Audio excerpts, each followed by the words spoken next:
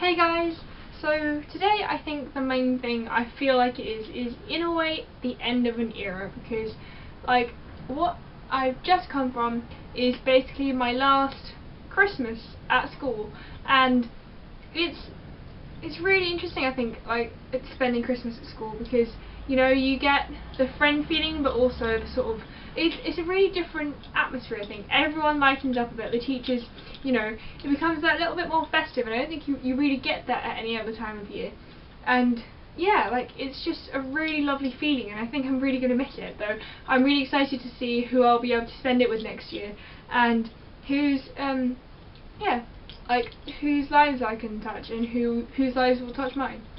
So I think the main thing I got from today was just remembering that, like, in spite of the fact that like teachers and students often see each other as different, or at least it feels like that from like a student's point of view, like you don't necessarily have to believe everything is as different as you think. Like, you know, just because your teachers were born at a different age and find different things funny doesn't mean you can't enjoy everything together.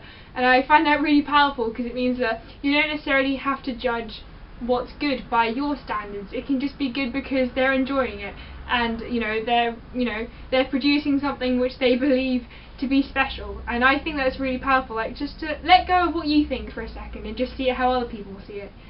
So I think that's all for today. Thank you so much for watching, and I will see you tomorrow. Bye bye.